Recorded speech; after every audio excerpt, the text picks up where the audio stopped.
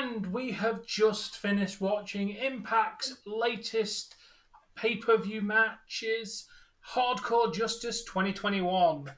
I'm joined, as always, by Dave from Crashing Productions. How you doing today, Dave? Doing all right. Thanks for having me. No problem. KK416. Hello. How you doing? Doing good.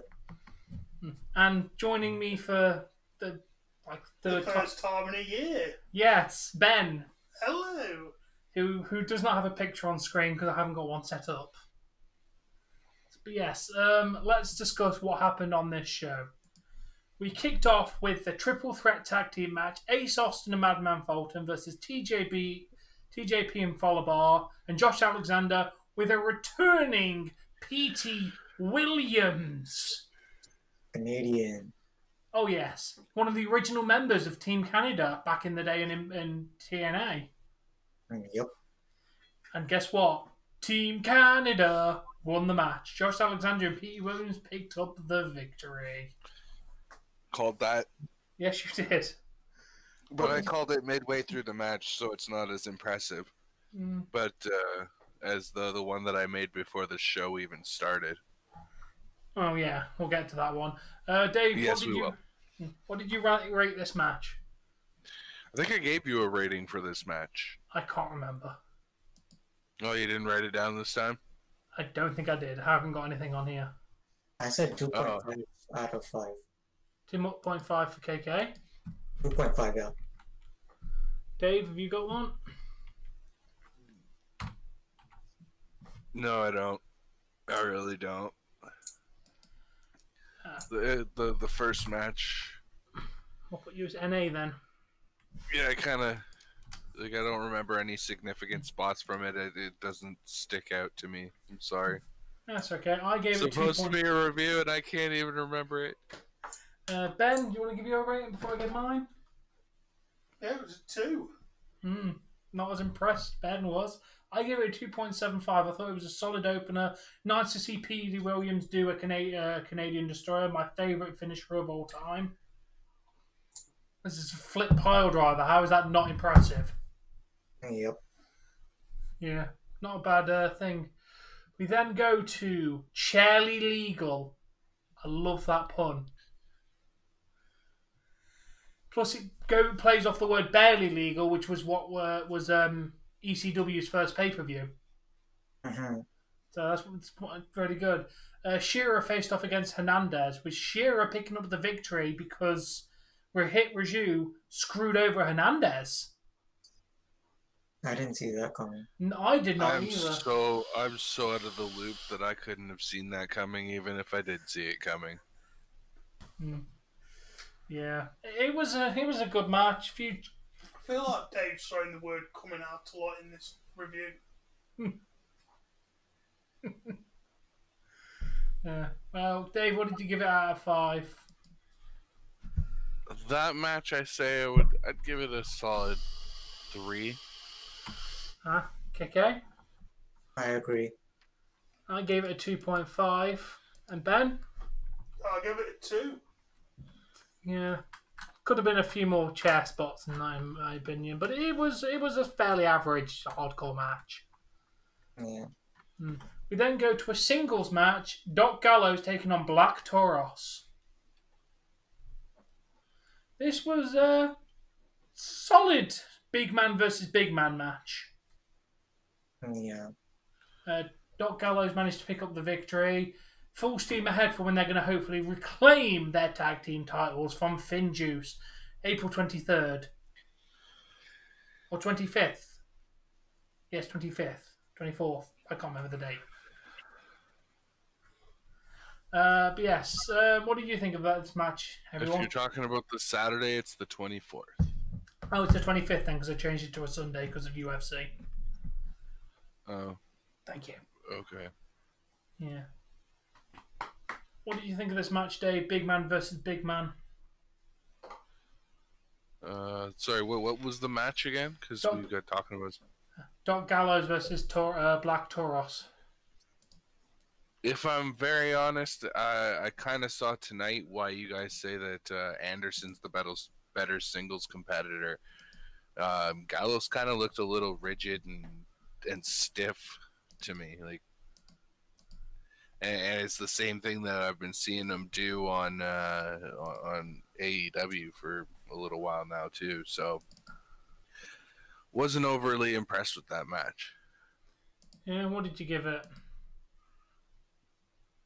2.5. Ah, KK, what did you give it? 3.5. Ooh, KK really enjoyed it. Ben? He's a Bullet Club member, right? 2.25 for me. Bullet Club member, so I love his match. Yeah, I gave it 2.75. As a big man match goes, it was alright. We then go to a non-scheduled match, Matt Cardona versus Johnny Swinger in a Great American Bash match. It's really not scheduled match. It was not scheduled. This match wasn't scheduled for the show. That's what I mean. No, it was a one that was thrown in, so we didn't know about it. Yeah, Matt Cardona versus Johnny Swinger, and they had 4 crates on the wing post. If you opened it, you got to use whatever was inside of it. I mean, one of them had a picture of Scott Hall for some reason. 8 by 10 picture of Scott Hall. Yeah. One of them was a mouse trap. That made me laugh. The rat trap was funny, yeah. That was a good spot. Yeah. Good comedy spot. But the best box was the wrestling figure box that Matt Cardona used to win. Matt Cardona used it to win it. That's why you use them. No, it was a Sammy Callahan. It was Cardona yeah. who slipped God the damn box it. in. Wrong No, match. it was a Brian Myers match where he used the wrestling figures. God damn it. Spoiler for later. Shit, I forgot that. Shut your mouth. Yeah, Matt Cardona used the Always Ready, also known as the Rough Rider. Yes, it's called Always Ready. Oh, is it? Matt Cardona won. What are you giving this match out of 5, Dave? I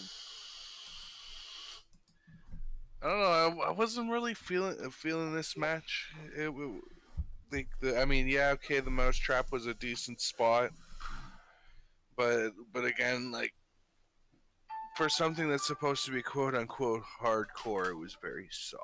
Hello. Out of 5, again, another 2.5. You underneath Tom?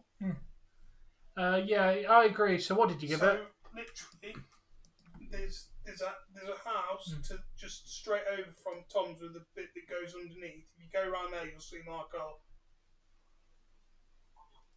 Yeah. I gave it a 4 out of 5. Oh. Damn, you really enjoyed this, KK. Did you follow the new blue line I drew? Did you follow the new blue line I drew? What did you rate it, Dave? I sent a picture of the maps to you with a new line I drew for you. Yeah, sorry, I'm just letting people finish speaking. Yeah, just talking over. we need to talk over this. Oh, okay, he's on the phone. Okay, Yeah. I thought he was No. talking to us. No. I could have swore I just gave my rating on the. We're talking about the loot crate match, right? Yes. Yeah, I said I wasn't like the mouse trap was probably one of the only like decent spots. I gave it another 2.5. 2.5. I agreed with you. Ben gave it 2.25, didn't you? Ben has now got to step away from this review, so we will continue without Ben until he gets back. Leave the door unlocked and just come straight back in. We then go to another unscheduled match: Sammy Callahan versus Sam Beal. Yeah. The Perminator. I hate him already. Yeah. What did you two think of this match? It was alright, squash. It wasn't really a match, was it? The only highlight I remember is like the exploder suplex on the floor Sammy gave to him. Yeah, that was about the only thing I remembered. Yeah. So you two, what are you giving it out of 5? 1.4. 1.5 it is. I agree with KK. That was a trash little squash match that didn't need to happen. I gave it a 2. If you're gonna have a guy come out and issue an open challenge, at least have that open challenge mean something. Especially if you're gonna do it on a pre-taped pay-per-view. True. Yeah, Ben gave it Right. and Ben didn't rate it. Yeah, I agree. All right. Well, we then get to the blind games match, which was a blindfold match, which I expected. Yeah. Brian Myers taking on Jake something, who picked up the victory using the wrestling box of figures in action the crate figures. that Matt Cardona took after his match against Johnny Swinger. A box of action figures to the head. You know the significance of the box of action figures, right? A few weeks back, Cardona had said to Myers that something about him not having an action figure made of him yet. Basically, they both have a YouTube channel together, and like they collect action figures. They've been doing this since they were in WWE. Oh, okay. I'd like to confirm Kurt Hawkins does have an action figure, by the way, because I actually have it. Yeah. But yeah, it was a good match. I gave it a 3. Fairly entertaining little match, especially with the wrestling figures involved as well. I said 1.8. 1.2. Damn, you are harsh, KK. What did you give it, Tom? 3. Thought it was a good match. Yeah, I'm gonna go in between you guys with again another 2.5. Like nothing really popped for me. Yeah. If it weren't for the wrestling figures, it would have got 2.5, but I don't know, I'm a sucker for some wrestling figures. Yeah. Ben gave it 2.75. He enjoyed the match. We then go to the Knockouts Championship #1 contender weapons match. Alicia Edwards versus Havoc versus Jordan Gross versus Rosemary versus Tennille Dashwood versus Sue Young, not Susan. Yeah, This the was Undead Bride. Yeah, this was a wild match, to be honest. I mean, well, we had a staple gun and freaking weapon spots everywhere. Yeah. Rosemary was planted into the thumbtacks, I believe. Yeah, she was. Yeah, absolutely insane match. Tennille Dashwood won, so she's now the new #1 contender. There was even kendo sticks. Yeah. I gave this a 3 out of 5. I gave it a 3.25 out of 5. Dave? I agree with you, Tom. Yeah. Ben gave it a 3 as well. Agreeing with I gave it KK. a solid 3. Yeah. We then go to career versus title. Gianna Perazzo, Jazz. Will Jazz defend her career and retain the right to wrestle? No. No, she won't. She lost. Nope. And Crazy Dave predicted that before the show even started. I just I wanted took it one to look at it and said, "Well, Jazz is done." Yes, I knew it was, but I was hoping that she'd finally have one title run before she ends. You know? Yeah, I gave this a 2.6. 2.5. Ben agreed with you. I gave it a 3 out of 5. I thought it was a fairly good title defense for Gianna Perazzo. Yeah.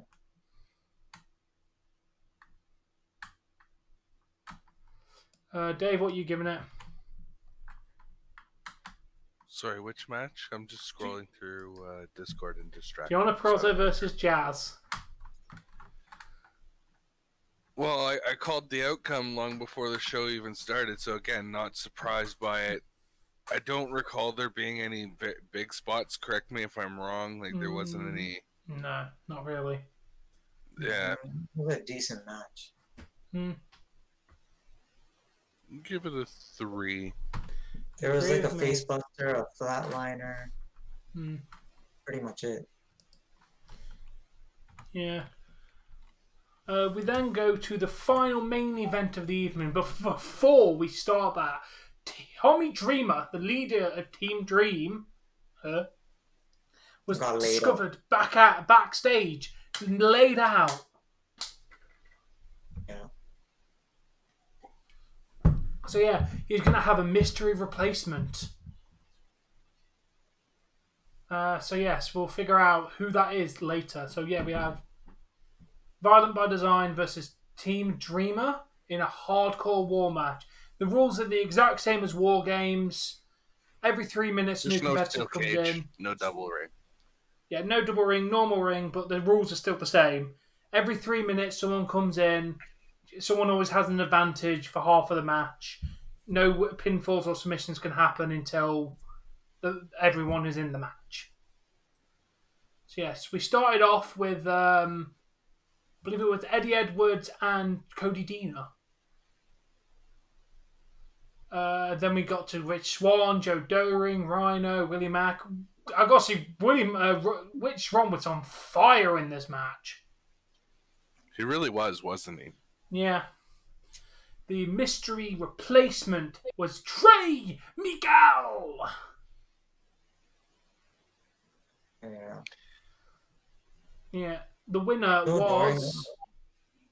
Joe Doering is a one big man army. Yeah. Who won? I forgot. Violent by Design. Eric Young got the pin on Willie Mack. Thank you. I gave this match a 4. Gave it a 4 and can't even remember how it ended. Well, we literally started this review immediately after. Leave me alone. I know, I'm just busting your balls, Tom. What are you giving it, Dave? I give it a 4. It was the first match that I feel that actually lived up to the hardcore title tonight. Yeah. KK, what are you giving it? You're gonna be surprised, but I'm a big Eric Young fan, and the fact that he had a hockey stick with him, like, I gave this a 9.6 out of 10. So 4.5. Oh. Yeah, I was very impressed. Damn. And Ben gave it a 3.5. What are you guys rating it out of 10 for the overall show? 7. Okay, Dave? Yeah, I agree with KK. I mean, it was none of the matches were super big matches, but it was a decent show to watch. Yeah. I gave it a 6.5 and so did Ben. I think if some of the earlier matches had been more impressive, or we didn't have the squash match, it might have been a bit up a little bit, but overall it was a solid night of wrestling. The main event was fantastic. Women's matches, both women's matches were really good.